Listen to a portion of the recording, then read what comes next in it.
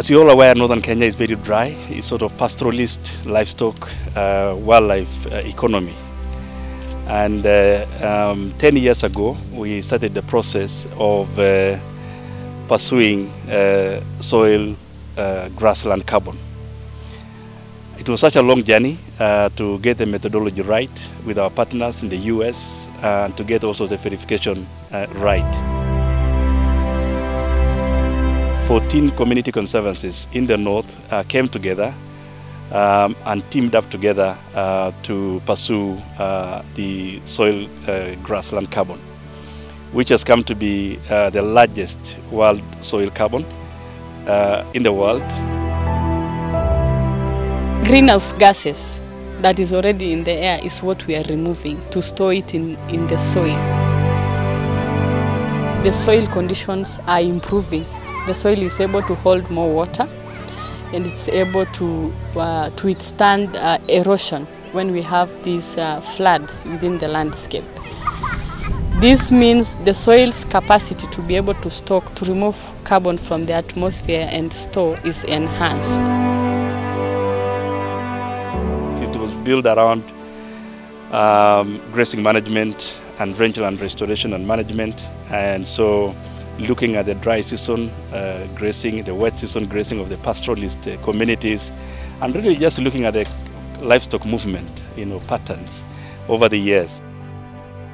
In 2020, these 14 community conservancies were able to sell 3.2 million tons of soil grass carbon that generated about $14.6 million US, which is just slightly above 1.5 billion Kenya shillings.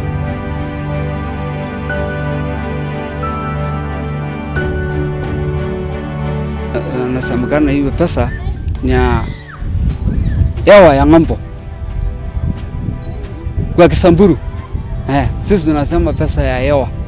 Kwetu kama sisi Kimasai, carbon sisi tunaita gijepe. Hiyo sisi tunasema pesa ya ambaye ya gijepe au ya hewa.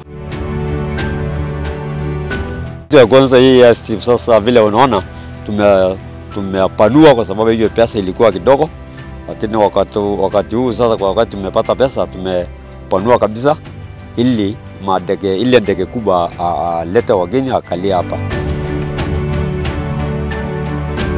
So this year we were lucky because we are one of the projects that received the carbon money, which was at 6 million. With the money that was allocated to the carbon, we have done a borehole, drilling a borehole, equipping a borehole, doing a 6-kilometer piping to bring water to the lodge and even security headquarters where our rangers stay. And today you can see that we have provided water for wildlife, water for domestic use, and water for the lodge.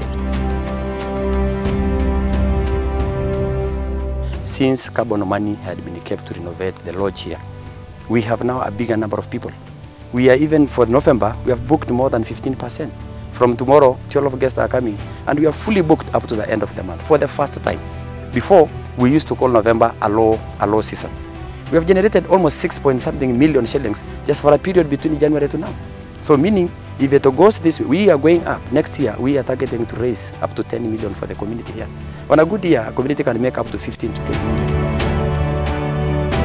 My hope going forward is that this project will support or help to create stability, bring these communities together, and reduce the traditional historical conflict that we have always witnessed when it comes to water, pasture.